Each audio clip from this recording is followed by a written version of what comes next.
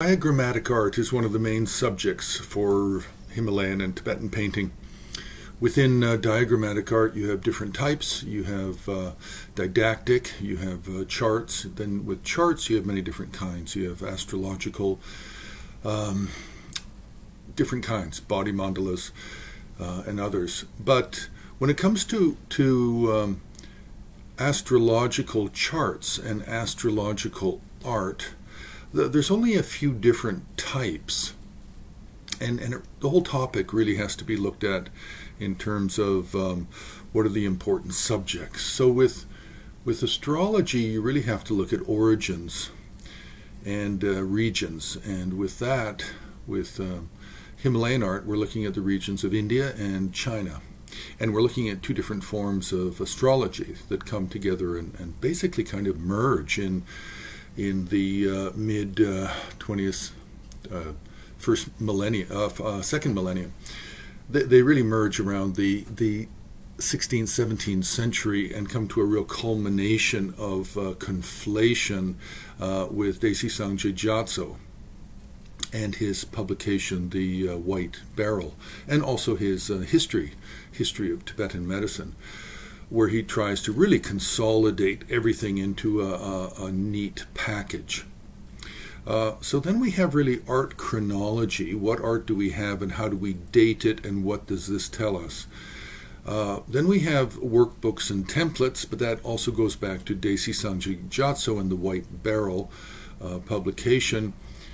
And then we have the most common kind of astrological painting that we see is really the Sipaho chart.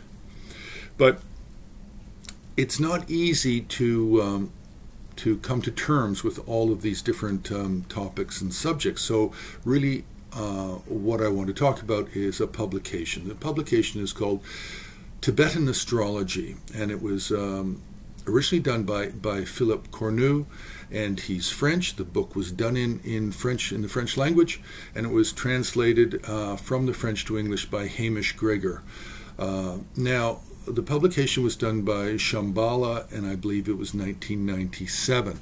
This book, I think, is really the very best that's available at this time. There are other publications, but the other publications are often out of Dharamsala, or they're out of New Delhi, or they might even be out of Lhasa, but they're more workbooks for how to do astrology, how to do charts. They're not helpful necessarily with iconography, with visual depictions, with making paintings.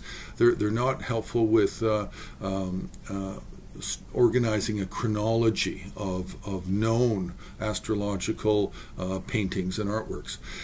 But this book, Tibetan Astrology by Philippe Cornu, is really, really strong with explaining all of these topics. I can think of no other book that's available that even compares with this publication. If you're interested at all in Tibetan or Buddhist Central Asian Tibetan astrology, then this is an absolutely essential book. You cannot progress without this book unless you're only working in Chinese or Tibetan or another language. But in English, you have to be looking at Philippe Cornu's book. So press the like button, you can subscribe, you can join HAR on Patreon, and very importantly, you can make a donation on the homepage of Himalayan Art Resources.